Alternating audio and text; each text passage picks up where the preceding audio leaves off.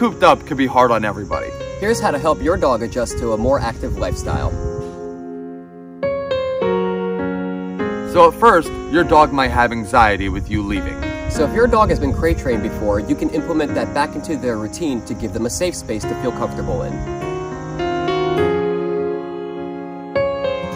Dogs get bored just like people do. So what you can do to help is get them new toys, new treats, or even find a new activity that you can do together.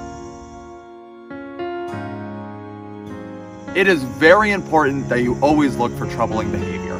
Don't ever punish your dog for doing something wrong. Show it the right way to do something and then praise them. So as we all adjust to the new normal, remember that your dog is adjusting too.